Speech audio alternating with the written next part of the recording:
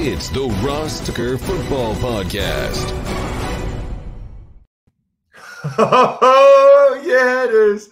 But it's not just any Ross Tucker Football Podcast. It is a Finish Strong Friday presented by DraftKings, America's #1 rated sportsbook app. It's also a Greg Cosell Friday, third Friday in a row. I think it's a Greg Cosell Friday, the NFL films guru, one of my favorite conversations of every week.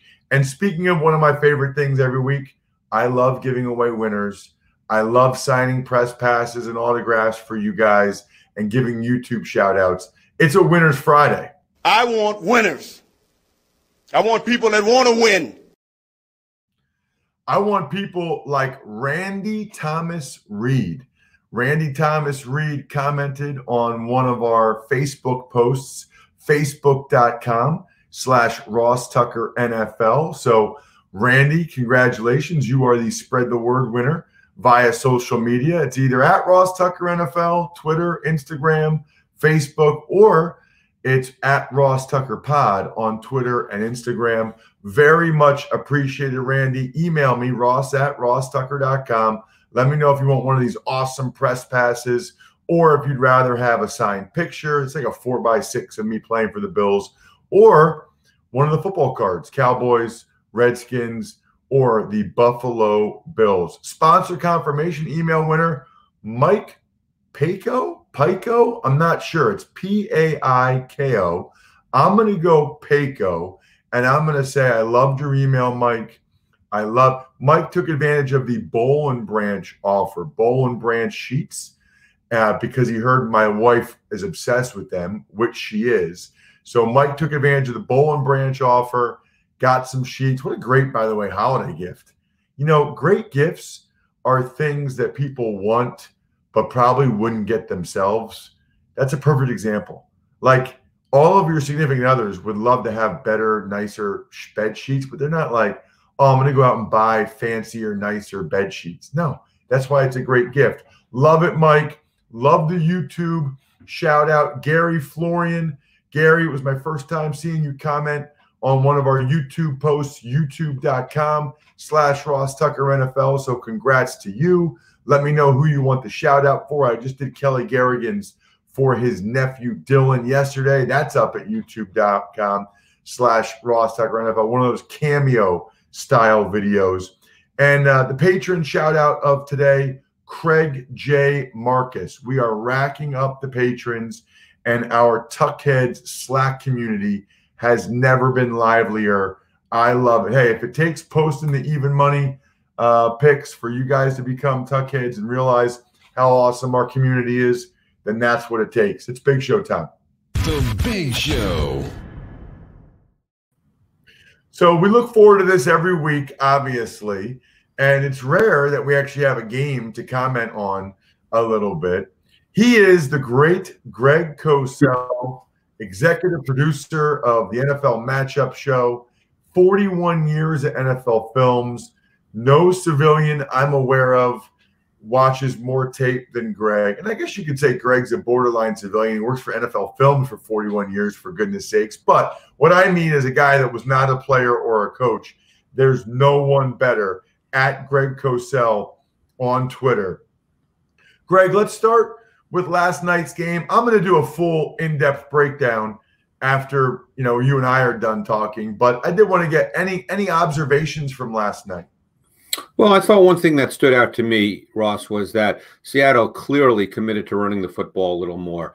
And I think that's important because no matter how good Russell Wilson is, and he's really good, it's really hard every single week to say the only way we can win is if you play great. And their defense obviously has not been very good this year. So with a combination of not running the ball at all, really, and a poor defense, you're asking Russell Wilson every single week to be great. And great in terms of volume. That's the thing. It's really hard to ask your quarterback in this league with all the different defensive concepts and pressure schemes to ask your quarterback to drop back 35, 40, 45 times by choice, no matter how good he is. It's a great point, Greg. And I thought that was one of the big takeaways. I'll get into it in a little bit. But, I mean, Seattle got much better of the game on the ground. Arizona's like one of the best rushing teams in the NFL. Now, Kyler Murray helps a lot, but that was clearly one of the big takeaways. And Seattle's defense. Good point. The other takeaway to me was Seattle's run defense, because they had not been a good defense pretty much all throughout the season. Obviously, the pass defense had been really problematic, but Murray was not a big factor running the football, and Kenyon Drake was not a factor at all running the football. So that last night's game to me was a positive step forward, both in terms of how they played and the performance itself for Seattle. Let me ask you this, Greg, because I know coaches believe this, okay? Seattle ran the ball more effectively, which means they possessed the ball more than they normally have. Correct. And the defense played better. Now, any defensive coach I've ever been around swears that makes a big difference in the defense's performance, because the less time they're on the field, less snaps, their guys are fresher. Do you see that, or do you think that's almost like an old wives' tale? Like, did the Seahawks running the ball last night really help their defense play better? Well, there's no way to know that as a mathematical equation. It's not like saying 2 and 2 is 4. But there have been studies done over the years, and I know I've talked to personnel people about this, coaches about this, that do indicate that the fewer snaps a defense plays, the more efficient and effective they are. And I remember speaking a number of years ago with Herm Edwards about this when he was in the NFL. And at that time, the number was something like 62 or 63. In other words, when you get over 62 or 63 defensive snaps in a game, your defense, the efficiency of your defense starts to significantly decrease. So I'm sure Herm's not been in the league for a while, so I'm sure studies are done like this by teams every single year, Ross, as you well know. These are the kinds of projects that coaches and personnel people do in the off season. So I don't know what that specific number is, but I think as an abstract philosophical statement, it probably has merit. Right. I mean, it couldn't be the opposite. No, right? no. The opposite would not be logical. So I think and especially because more snaps for the D linemen. Yeah. Like, there's no question those guys, their energy and fitness level is a significant factor in their performance, which is why teams rotate guys through so much. So even like college football, if the D line's playing 60 snaps instead of 85, they're just going to be better.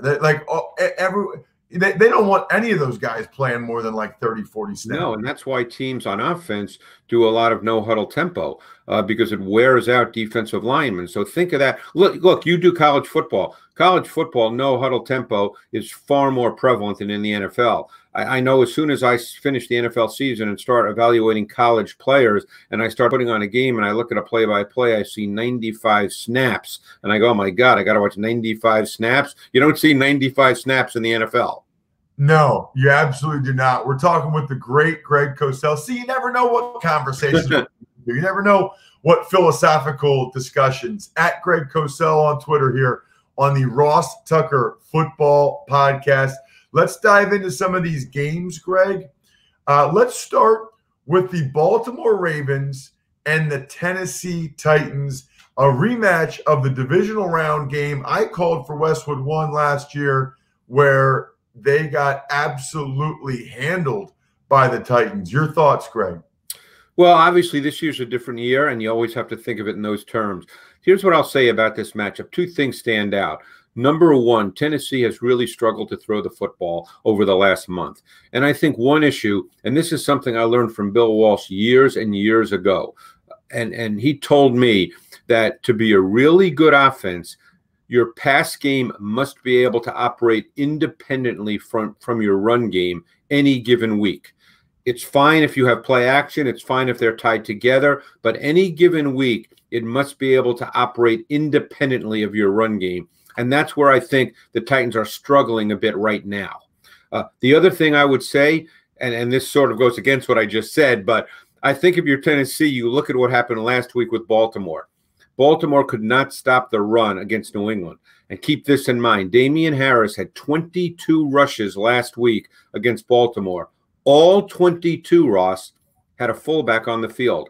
All 22 came out of 21 personnel, and therefore all 22 had the Ravens' base defense on the field. They're 3-4. And I personally believe they would rather play out of their nickel and dime where they can really dial up their pressure schemes. Most teams' pressure schemes do not come out of base. So if I'm Tennessee, I'm starting this game and making Baltimore improve from what they did last week. You know, a lot of interesting stuff there, Greg. I want to hit on the Tennessee passing game point. Is that a reflection on Ryan Tannehill that if the play-action passing game isn't really clicking in Tennessee, that he's not able to get them to be able to function independently? Because obviously last year everybody's saying his praises. Start of this year everybody's talking about how good Tannehill is.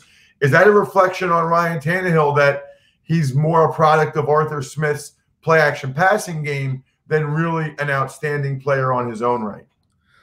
You know, and I think the way I'd answer that is this. I think you can be a really good player in a highly schemed system. You know, very few quarterbacks, Ross, as we know, are transcendent players. Almost all, with few exceptions, are schemed quarterbacks. I think most people probably believe that Tannehill, he's got good talent, but that he's probably a schemed player. So I think it's now incumbent upon that coaching staff to figure out what they want to do when they throw the ball when it's not off their run game. They need to define the reads and the throws, I think, more clearly for Ryan Tannehill to allow him to become more efficient. I don't think he's a worse player today than he was 5 weeks ago. I just think that they're struggling schematically to attack when it's not part of their run game. Talking with Greg Cosell here on the Ross Tucker Football Podcast. Let's dive into the Eagles in Cleveland, just because I think it's interesting. Cleveland's last couple of games have been so weather affected. Yeah. You know what to say about them. And then for Philadelphia, Greg, you know, you and I both cover the team for different outlets. That was a highly concerning game in the sense that they had a lot of their guys back and were healthy. Carson Wentz didn't turn it over, and they still got beat by 10. And, Greg, that was fair and square. That was as clean as can be. The Giants were just better. Yeah. Well, the Eagles clearly have concerns with their pass game. They don't create any explosive plays in the pass game. I think that they're an offense that probably needs a little bit more in terms of design and route concepts and combinations to help define throws and help their receivers. There's a lot of individual and isolation routes. And again, now you could say all their talent's back. We'll see how it plays out. I think one thing that we'll have to see in this game from Cleveland's perspective, we know how they want to play. And it's my understanding it could be another weather game with some rain. We know what Cleveland wants to do, Ross. They're going to run the ball. They want Mayfield by choice not to really drop back more than 25 times. I thought last week the Eagles linebackers, particularly in their 4-3, and we know Cleveland lines up a ton in base personnel. I don't know if Janovich is playing because I think he was on the COVID list, so I don't know what that means. But they certainly will play with 2 tight ends, and they will play with 3 tight ends, and that will keep the Eagles in their base 4-3. And I thought last week their linebackers struggled a bit in the run game versus the Giants, and we know the Browns' run game with Chubb and Hunt is better than the Giants' run game. Totally agree, by the way, Greg. You know, I like both Singleton and TJ Edwards. I think they're better than the guys that have been playing in front of them. I thought it was the worst game for both of those guys. Yeah, I agree with you, by the way. I really did. Okay, let's get into some of these other games, Greg, because we've got some dandies. Let's get to Green Bay versus Indianapolis, the Packers and the Colts. What will you be especially looking at or intrigue you in that one? There's a lot to this game, but let's focus on Colts O, Packers D. I think the Packers, and I believe they're getting Jari Alexander and Kevin King back. But even with those guys, the Packers are not a high percentage man-to-man defense. They play a lot of split safety. Now, they'll match up Jari Alexander at times, and he'll play with man technique, but they're not a high percentage man-to-man defense across the board. So as I said, they play a lot of split safety. They play a lot of what we call cover 4 with 4 across. I'm anxious to see how the Colts attack that. The Colts have done a good job at times this year with their route combinations, attacking cover 4. I think they're going to need to create some explosive plays versus the zone coverage that they'll get from the Packers. So that to me is one thing that I'll be looking at in this game. Anything when the Packers have the ball? The Colts are a very sound, disciplined defense. They rely predominantly on their front 4 for pressure. They're not a heavy blitz team, although they'll selectively blitz, and they'll use Darius Leonard as a blitzer. When they're in their sub, Kenny Moore comes inside and plays the slot. He's very effective as a blitzer when he's used. Leonard has sort of become a little bit of a wild card in their defense, the way they line him up now. And I think that's probably a function of the fact that there's more experience in this defense now with Matt Eberflus. They're doing a few more things. So Leonard, to me, is an interesting player in this game because they use him in multiple ways. He'll blitz, he'll spy. He's a really, really good player. And I really like their linebackers as a whole. I think Bobby Okereke he's a second-year linebacker from Stanford. I think he's on the verge of being a pretty big-time stud. Talking with Greg Cosell here on the Ross Tucker Football Podcast, Monday through Friday. We've got a new show, new episode for you. Chiefs, Raiders, Greg. Really looking forward to this one. Raiders, the only team that have beaten the Chiefs in a long, long time. I think that they might be in for a hurting. What do you think about this matchup? It's the only game in which Mahomes threw an interception. He's only thrown 1 interception this year, which is pretty remarkable. Unbelievable. You know, I think that I look at this game, and maybe I'll be wrong, but I think you're going to see the Chiefs come out and throw the football. Because the Raiders, the last time these two teams played, the Raiders correctly, in my view, played a lot of zone, a lot of cover 2. They've actually evolved more into a man-to-man defense under Paul Gunther, but I really don't think they're going to line up with a heavy dose of man coverage against these Chiefs. But I think that Andy Reid in this game is going to come out and throw the football. I think they'll feel like they can protect, and I would expect that Mahomes, by choice, will end up with 45 pass attempts.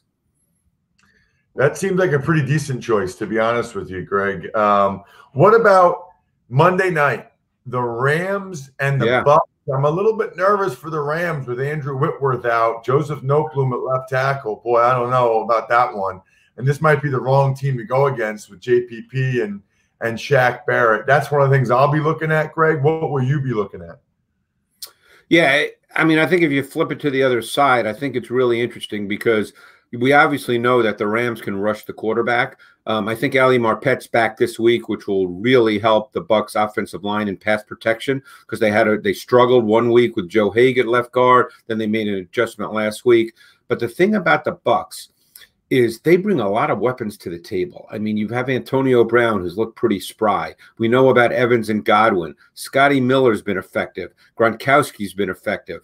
You know, last week everybody made a big deal about Jalen Ramsey when he did match up to Metcalf. He didn't match up on every play, but he did match up to Metcalf when Metcalf lined up outside.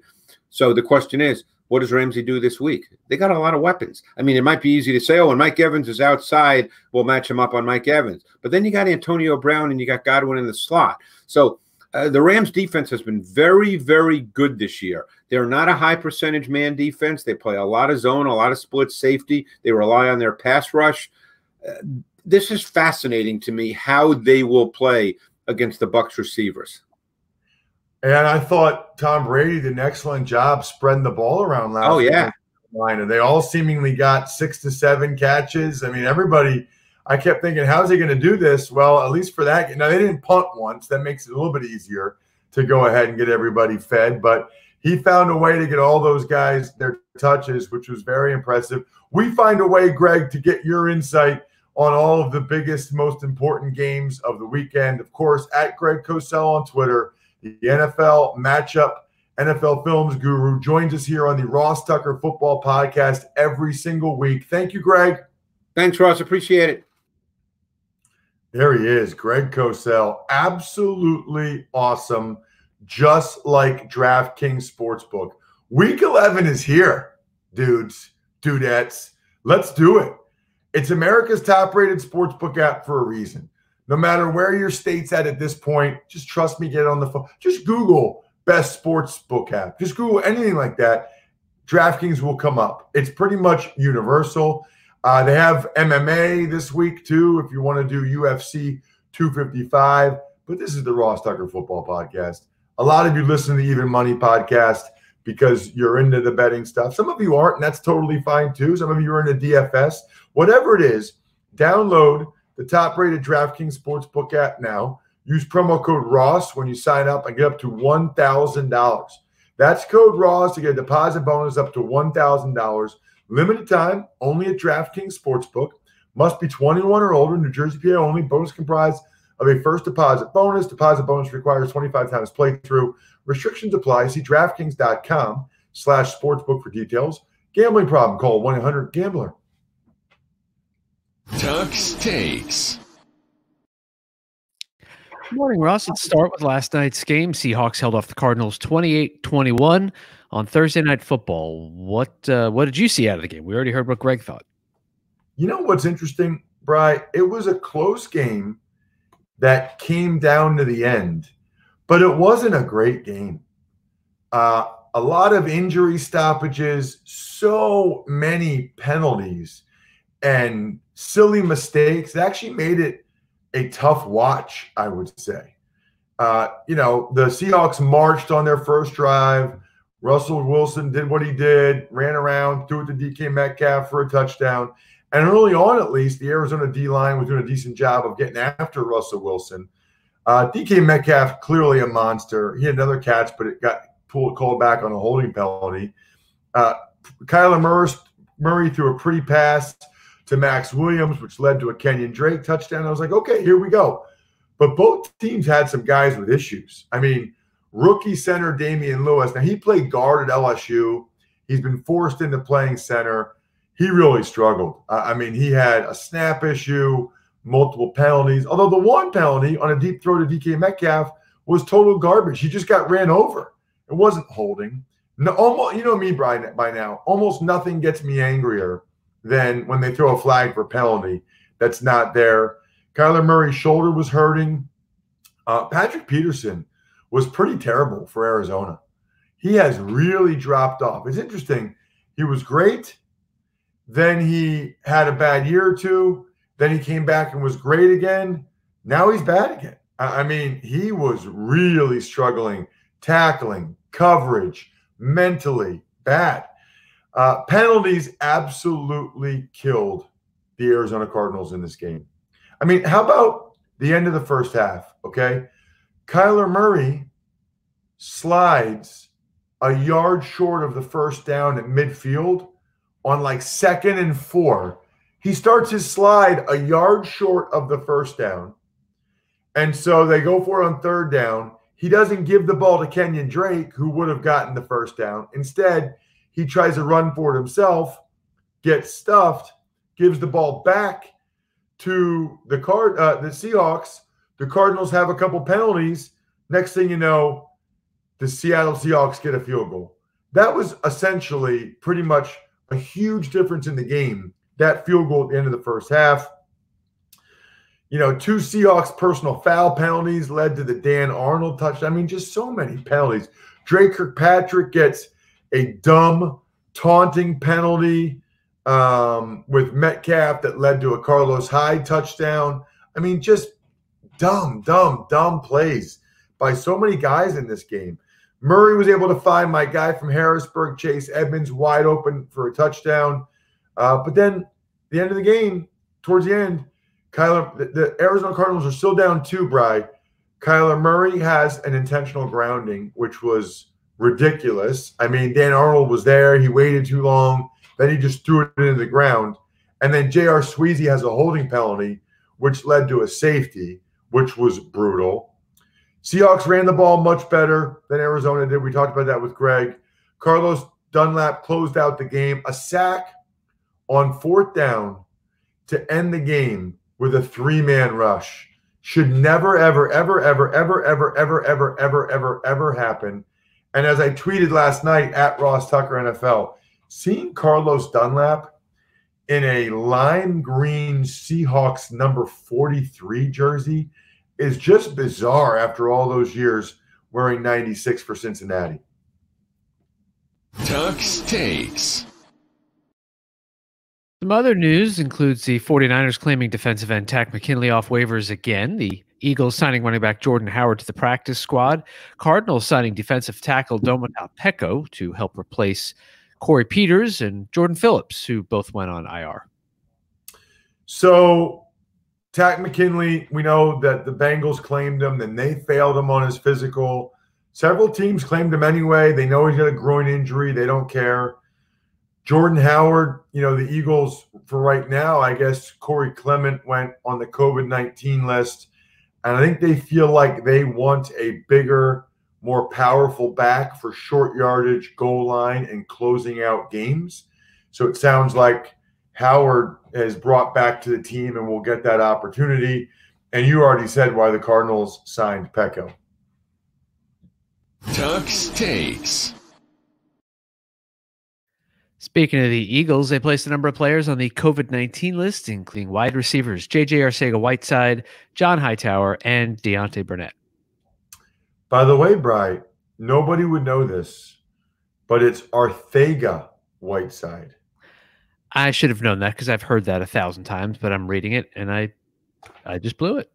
Yeah, he's Spanish. He's of Spanish. He lived in Spain. One of his parents is Spanish, so it's like the Castilian Spanish, like C is Arcega Whiteside. So anyway, yeah, I mean, the Eagles, evidently one of them, I think it's Arcega Whiteside who got COVID, and then these other guys, I believe, were close contacts. That's my guess. My guess also, Brian, is that a lot of people, probably yourself included, haven't figured out what to get their loved ones for the holidays. Cannot possibly recommend higher myfrontpagestory.com. It's a business I'm affiliated with. I have some ownership in. I wouldn't, invest in a company unless I thought it was absolutely awesome. You talk to a writer about a loved one. They write the most unbelievable story. You give it to them, or you can ship it to them because of COVID, ship it right to them in a frame. Looks like it's on the cover of the newspaper. It's awesome. It is awesome. To be able to say to somebody, I had a story written about you, is amazing. That's number one. And then number two, when they actually read it, there's just something special about them reading it in print, how you and others feel about them. It's very, very emotional. Trust me, dudes. myfrontpagestory.com. Let's do an email, Brian.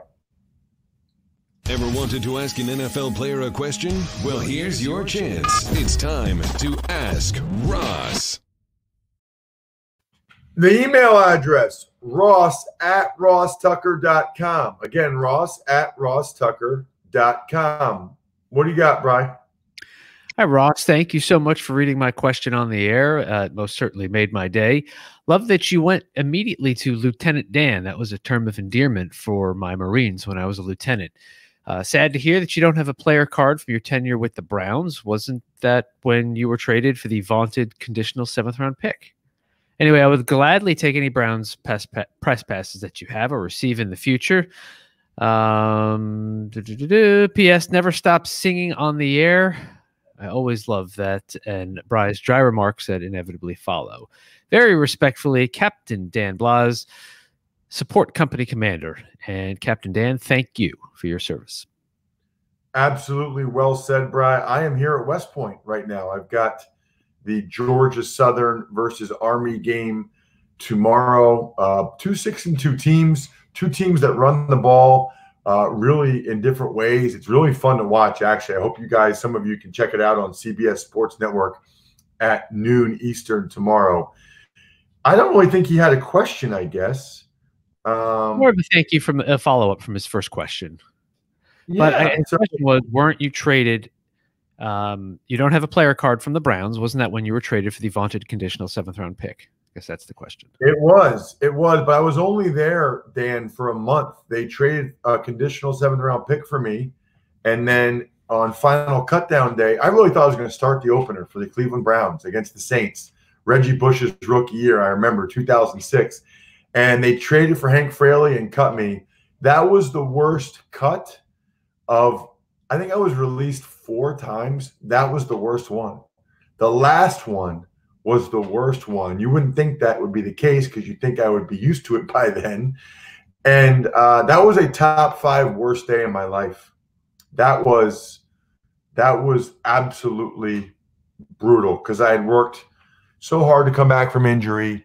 The year before, I'd been out of the league for half the season. I got a good opportunity in Cleveland, felt really good about it. Boy, that is a bad, bad memory. It's interesting, probably a lesson there, right, Bri, that being in the NFL was a dream come true, clearly. But that doesn't mean that every aspect of it is like a dream, right? Like even your dreams have pros and cons or downsides that come along with them. Anyway, it sounded very philosophical. Pizza Boy Brewing, DynastyFreaks.com, Sporticulture, SteakhouseSports.com, Vision Comics with an X. Shout out to all of those various, I think we're done here, members of Patreon.com/RT Media. Have a great weekend, everybody. Please check out some of the other shows if you haven't. And you've always thought, oh, maybe I'll check out the Fantasy Feast or Even Money or College Draft. Please do. I think you'll enjoy it. And check out the YouTube page. Have a great weekend. Look for my social media for the Press Box Food. And we will talk on Monday. I think we're done here. Thanks for listening to the Ross Tucker Football Podcast. Make sure to also subscribe to the Fantasy Feast, Even Money, Business of Sports, and College Draft. All available at Apple Podcasts, RossTucker.com, or wherever podcasts can be found.